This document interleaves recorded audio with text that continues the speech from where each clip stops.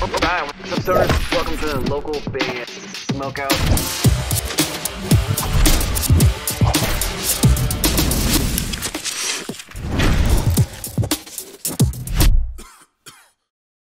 Alright, what's up, guys? Welcome to another local band Smokeout. I am your host, is Higher Than Most, BG, and I have the honor and privilege to have one of my absolute favorite local bands in the scene, coming all the way from Albany, New York, Frequent Misconceptions. Gentlemen, how we doing?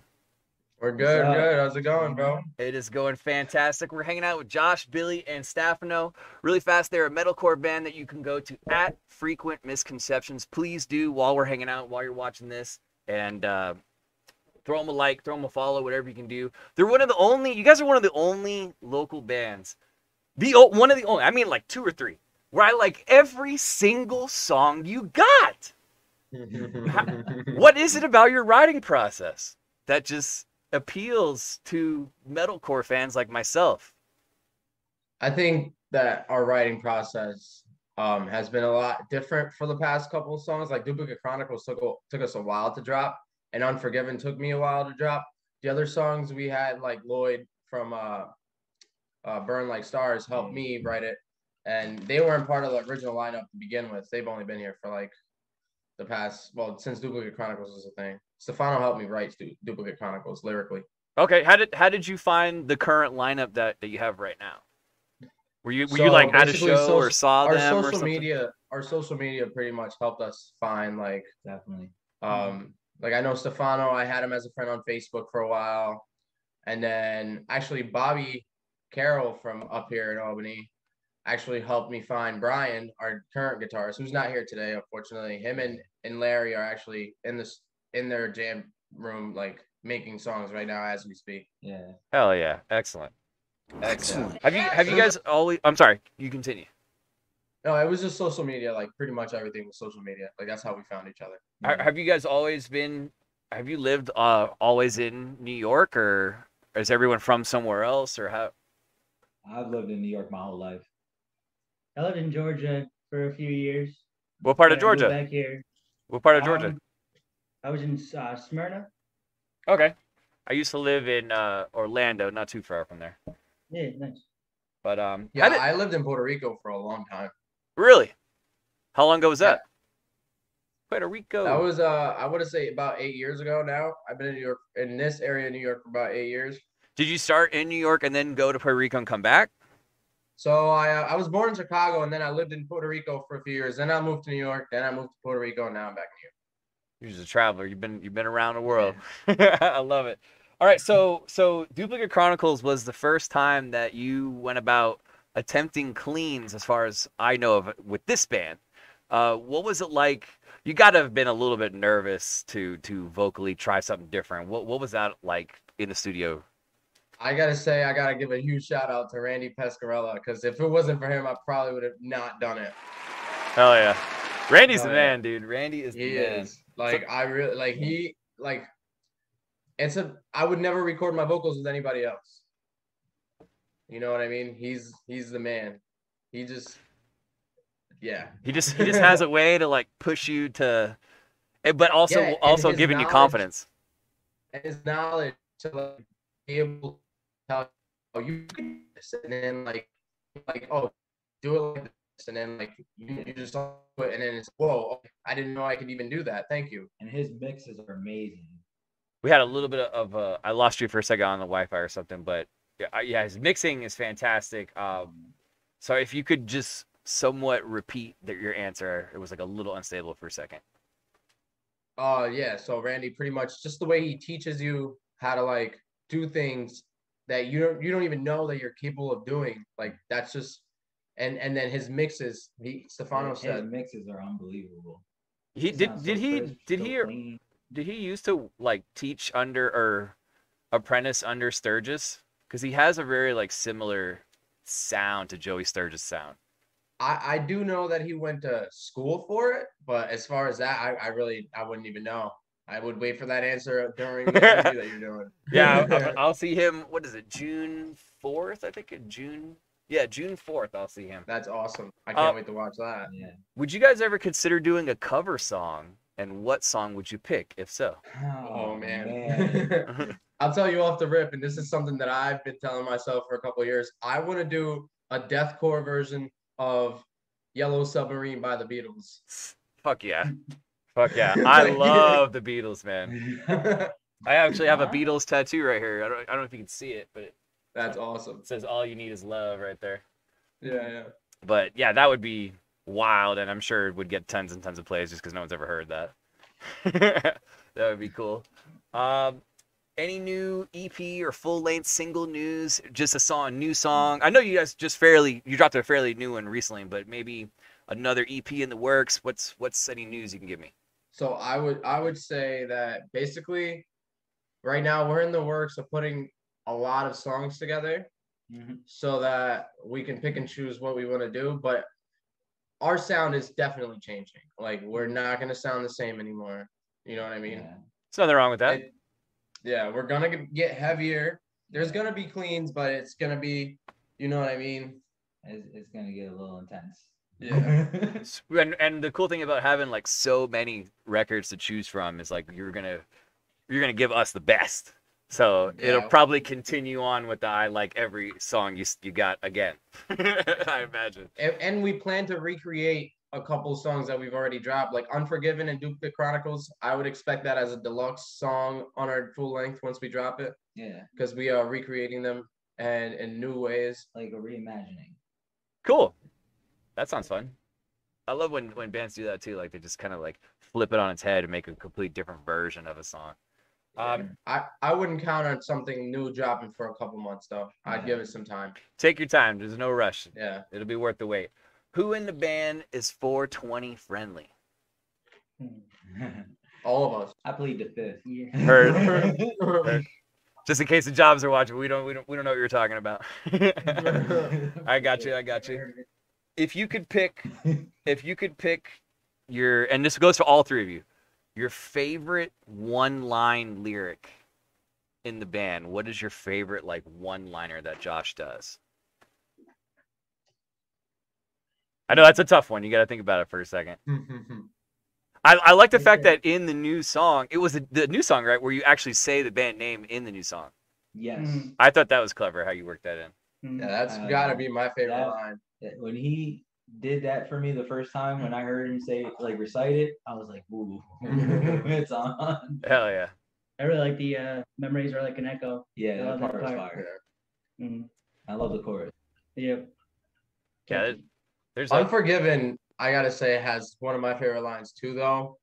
It's like song. The song is basically about murdering somebody, like lyrically, it's literally murder. Well, damn. You won't get away with this is one of my favorite lines. I like the one in Hollow Eyes. Now that I have you in front of me, I forget it, but it's like right after the hook. It's like the breakdown of the song. I know what you're talking about. Yeah, you do like a crazy high scream right there. I think you say something about eyes, but that part of my ticket. Are you cool with me playing some music videos in the background while we chat? I won't have any sound, just to show a visual. I'm gonna do a share screen real quick. Get that right there. Albany, New York, as we mentioned, and let's just play On the Floor in the background. Yeah, that was actually recorded right here in my house. The whole video? The whole video. Was that Fogo Media? Yeah, Fogo Media, Paxton Connors, shout out. How did you and Paxton link up? So I posted on Facebook for people who were doing videos, and this girl tagged me on one of his statuses about saying he was in New York for a few weeks and he wanted to do a couple projects. So he actually did On the Floor for free. Oh, that's cool of him. Yeah. Oh yeah. I guess he was just starting in it, but the dude's sick. Like, I'm obviously the work talks for itself. Mm-hmm. Name every band you've ever been in, Josh. I know for those who doubt, I've jammed them before and they're awesome, but is there anything else, maybe like a high school band that never played a show, but can you just rattle off all the bands you've ever been in? Yeah, I think I had like two bands. One is like literally no name, had no name on it. And then the other one was like Relentless, and that was like when I was like 12, basically. Fire name. Was it was Relentless like a similar sound to, like, was it as far as being like a screaming band, or was it Yeah, it's always been like that. It honestly started out like a Day to Remember cover band, and then it moved on to like instead of being a band, we just like did covers all day when we were in jam room. Hell yeah. Speaking of that, I watched, I think, a Fogo Media interview of you just to get a little more like research. And one of the things that stuck out to me was something you said about playing in your high school auditorium. What, if you can remember, what were the reactions that people gave you the first time they heard you screaming in the high school We got auditorium? kicked out, bro. You got kicked out? It was too metal for him? Yeah, bro. That is lame. But were people Yeah, like I mean, impressed? The fucking listen to this shit. I tried to join the band for school for a long time on percussion, and like I'm all right on the drums, and they would not take me. I went to some man. Listen, we went to the auditorium and used their drums one time, and they kicked us out. Damn. It's not very nice It of was them. rough. They probably regret it now. But Yeah, let's get they're serious. probably dead, to be honest. I bet dude was old as shit. I do want to get serious for a second there. During that particular interview, you talked extensively about how rehab really essentially saved you. Could you go a little bit in detail of not what led to that, but how maybe advice for others that are struggling, anything along the lines that you're willing to share? Yeah, I mean, my job right now works closely with like people who are in rehab, and yeah, yeah, it's a great experience. I mean, it also is like all mental. Like you got to be prepared to like face the consequences for your own actions.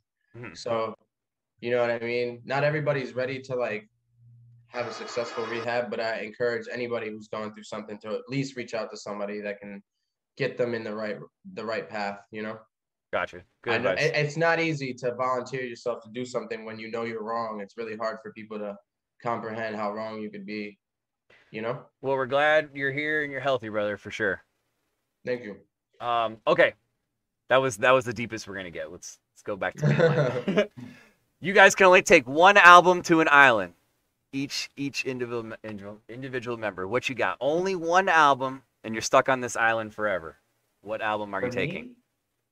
For me, Nirvana and Utero. Oh hell yeah, classic. I still think that Reckless and Relentless is the best album I've ever gotten from Asking Alexandria. So I'll probably take that. It's definitely my favorite album from them. Yeah. I'd probably go with Captured Embrace by It Prevails. By Pierce the Veil? It Prevails. Oh, they said it. Pierce the Veil. Okay, It Prevails. I know some songs from It Prevails, but I'm not like super familiar with them. But Yeah, Ian Fike's a beast. hell yeah. How did, looking back on like this is our first jam? I know it's a different lineup, but what was the moment when you were like, "That's it. That's the band name. That is what we're rolling with." How did you come up with the band name?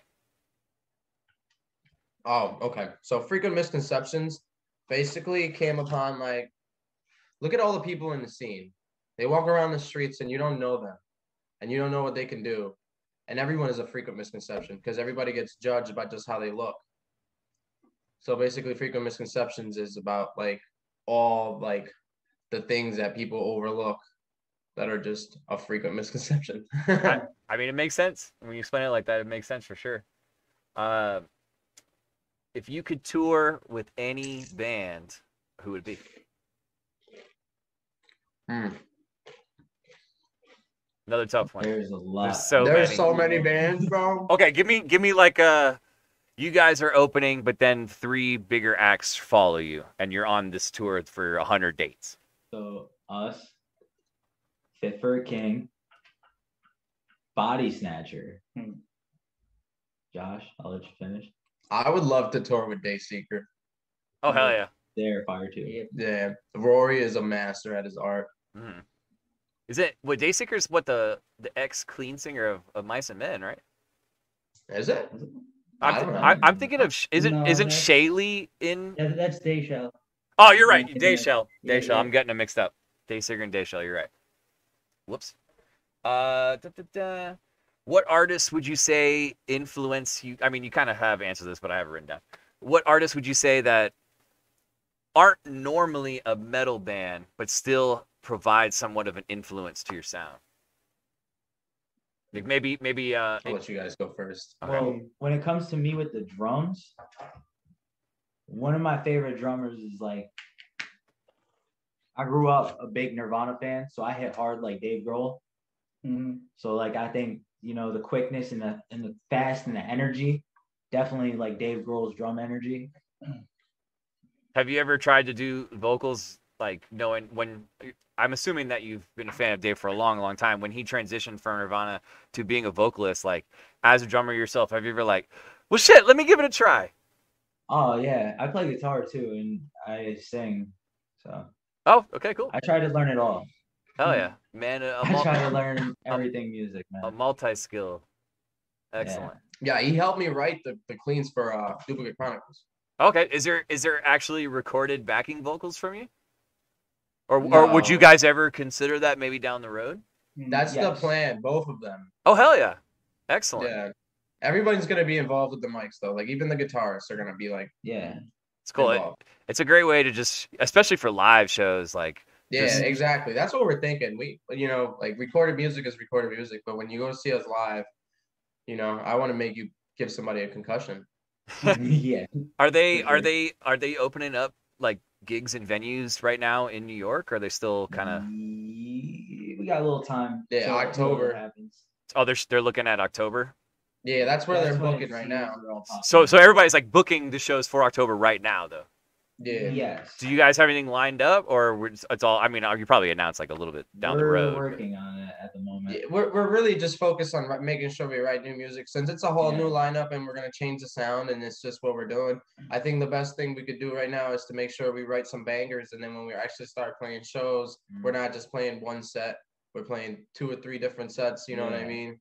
Mm. And people can actually fucking enjoy the music instead of just listening to the same 6 songs every day. Yeah. So pretty much we can go to one venue and play a set of 5 songs and then go to the next venue and the same people ain't and other people aren't getting the same show. You know what I mean? Make it special. Yeah, make it unique to each audience. That's cool because you're gonna have a lot of people that are gonna be seeing you like once Tuesday, once on Friday, and Mhm. it's okay if it's the Yep. same set, but let's give them something to talk about. Like, oh shit, Yeah. you need to go to all of them because they do something different each time. So, hell yeah.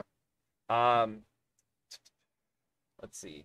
Why did you end up leaving For Those Who Doubt? Rehab. Like at the ending of it, I was in California for about 9 months. What part of California? I was in the desert. I was down by the Marine base on 29 Palms. Okay. And then you said for 9 months, cool. Shout out Chili's. Chili's providing that spinach dip so we can snack during the. Facts. Give me free shit, Chili's. Hell yeah. Let's see. You guys actually have answered every question that every single one. I had to scribble a couple out, no big deal.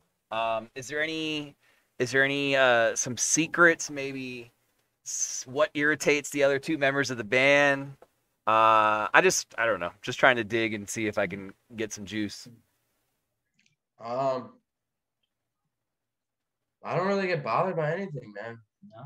I think everybody gets along so great. It's a weird vibe because I've never had like the full lineup. Like it's always been like somebody here is missing, somebody there, you know what I mean? But now that we have a full lineup, it's just great. Like it's just Yeah. you know, we get together when we can and like my guitarist yesterday got in touch with me and they're like, dude, listen, you do the interview. We're gonna go write some music.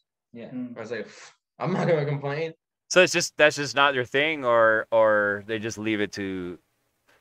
I just think right now they're focused on the music part of it. Like it's not that they're not about it, but it's just more like they want to write music. Yeah. You know what I mean? That's cool. It's also keeping it positive and keeping the work going forward. Yeah, exactly. How did you guys find out about local band Smokeout? Pretty sure I added you on Facebook or you added me on Facebook at one point, and then you shared the post like, oh, we're doing like a review thing, and then I posted Frequent Misconceptions. I think the first one I posted was On the Floor, if I'm not mistaken. But yeah, it was through us being friends on Facebook. Hell yeah. I always like to ask people that. Normally, I ask people right here to do an intro, but you guys were kind enough to already send me an intro, so I appreciate that. I'm trying to think of some other. Do you guys listen to hip hop or anything, or EDM in your spare time? Like, what do you listen to in your spare time that's not metal? So, give me something surprising. So for me, a lot of old punk rock like Fugazi, Misfits, Minor Threat, OG Black punk rock. Flag, but also hip hop like NWA, Ice Cube, Dr. Dre, Snoop, Tupac, West Coast. Big L. Hell yeah. Cool. I listen to reggaeton. I'm from Puerto Rico. That shit fire too. Some hood rap music from the islands sometimes. Makes you dance, makes the ladies come out and dance too. So, and then what about yourself? I'm pretty strictly metal. Cool. Any polar movement. Nothing wrong with that. So no country or anything going down anytime soon.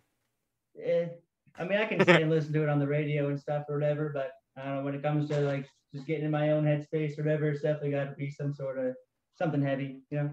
Cool, because you guys are willing to, or not willing, but you're going like a different, not so much a different route. You said it was going to be heavier with the new stuff, but at the same time, it's going to sound a lot different. Can we expect any local features? Maybe some surprises on the tracks? There's gonna definitely be. If you don't have to spill the beans and say this is the artist, but I guess I've been talking to somebody on Instagram for about a year and a half about doing a feature, and I'd like to get him on board. But I can't release the name until I know for a fact he's on board, because then I'll just be like a dumbass, you know? Right. But I am going to be featuring on one of For Those Who Doubt's new songs. Cool. Excellent. And that'll be out at some point. I know they just tracked it with Randy, so. You already done your part?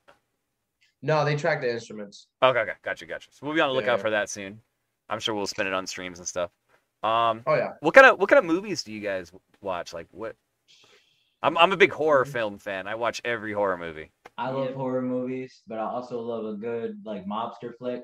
Goodfellas is one of my favorite movies. Absolutely. Casino. Absolutely. Love it. I'm on my Marvel shit. Yeah. I love anime too. So I love DC, but DC is DC. Yeah. I finished what I just finished recently. I finished WandaVision and the Justice League like 4.5 hour version. Oh my god. Which was cool. It was cool. I like that last part with the Joker at the end. But let's see. What's the last concert you went to before COVID? Mine was Terror and Kublai Khan. I believe I saw Dayseeker, Motionless in White, and I don't know, Beartooth, like in the same weekend. It was like Friday, Saturday, Sunday. Oh yeah, it's a pretty good lineup. And then everything shut down. Weekend. Yeah. Yeah, I think the last thing I've seen is actually one of my old band shows. I really don't go to shows too often, unfortunately, but. Yeah, we just allowed shows, I don't know, maybe like a month and a half ago. And depending where you go, either you have to be a mask the whole time or temperature check at the door, provide the card, all that stuff. So it is getting weird. And I feel like with so many bands like and COVID happening, everything shutting down, like everyone's plans got put on hold. So there's bands that are releasing stuff that they recorded like last January right now, and they're trying to tour on it. What did you guys accomplish, would you say, is the most during COVID? Obviously writing and stuff like that, but was there anything else that, because we had basically a year off, like did you map out the whole plan for what we're going to see come October, November in the last like 6 months? I imagine so, but does that make sense? Does that make sense? I think it kind of makes sense. Okay. I'm kind of stoned, so I can't know. Yeah, I just burned a minute ago, right before, but yeah, I don't know. I mean, like during COVID, I spent a lot of time. Like this is actually during COVID is when I actually dropped all my music. When all of our music was done, you know. But yeah, I think come next year, you guys are gonna catch us a lot with a lot new content and a lot to talk about for sure. Hell yeah. Well, we are very excited to hear it. especially myself. Like I said, there's hardly any other band I could name where I like every single one of their songs. So, and I listen to probably 7 or 8 new bands every single day. So you guys should feel something for that, I would That's say. awesome. Appreciate you, man. Oh yeah, you guys are awesome, man. I love you guys. It's cool hanging out with Billy and Stefano too, because I don't really know you guys too well, but I'm sure I'll be seeing more of you a lot. Most definitely. We've actually flown through all the questions I had faster than I thought, but we're just rolling. We're just rolling like that. What's your plans for the rest of the day? And maybe some NBA. I know the Knicks are playing the Hawks. My older brother is actually in New York from North Carolina, so I'm probably gonna call him and be like, "Bitch, go have a beer." But that's pretty much it. When you drink beer, are you IPA, wheat beer? Yeah, IPAs are my favorite, but like I drink Blue Moon too. You know what I mean? Like if I'm broke and I gotta have a $5 beer, Blue Moon is my go-to. Cool. Yeah, that's about all I got. I appreciate you guys doing this, man. Taking the time out of your schedule. Hopefully call in and check on the boys, and they're like, we got it! We got the next hit! Right after this. But yeah, you guys can go to @Frequent Misconceptions. Please go like their page and support them. They're absolutely amazing. Like I said, they're a metalcore band from Albany, New York. And you're going to be hearing a ton of stuff from them, probably come fall, winter time. But we'll keep spinning them every now and then. And, forgot to mention, let me share the screen one more time. We forgot to mention, you guys have a little bit of a competition coming up soon. Oh, yeah. So, congrats on being one of the last 16 to win. And now, I do have a say-so in these, but the fans really pick who wins these things. So, they love you guys. So I could see this going, pretty far down the line.